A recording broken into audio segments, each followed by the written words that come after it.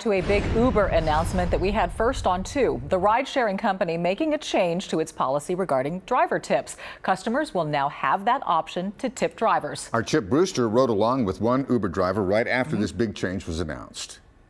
When ride-sharing services began, the focus was all on the riders. However, after a big announcement today, Uber is putting some of that focus back on its drivers. How much of a focus? For that, we turn to Aracela Castaneda. How long have you been an Uber driver? September will make 2 years. That's 2 years of driving Uber as her full-time job. It's flexible. You work when you want to work.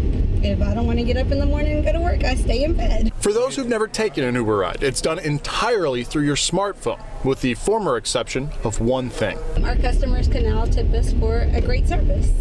Could they not do that before? They could tip us only by cash. And most people, for instance, like myself, don't ever carry cash. So we wouldn't get tips. Before, you would see the ability to rate your option, to rate your ride, rate your driver.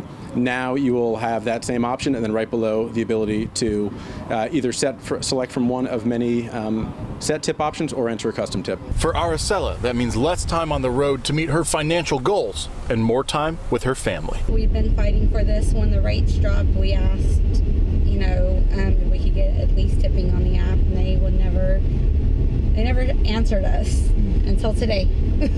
So we're excited. The changes are already live in the Uber app. All you need to do is download the latest update, and you'll be ready to tip. In Houston, Chip Brewster, KPRC, Channel 2 News.